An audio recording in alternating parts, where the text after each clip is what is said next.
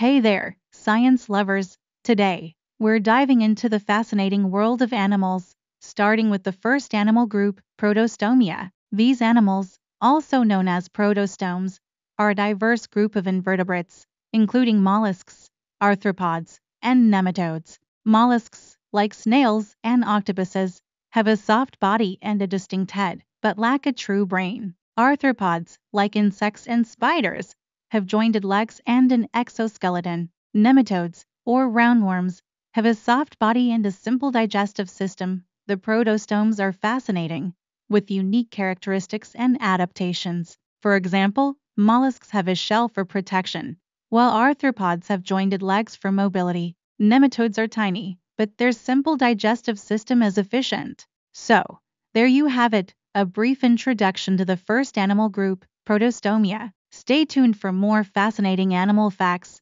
and remember, science is all around us.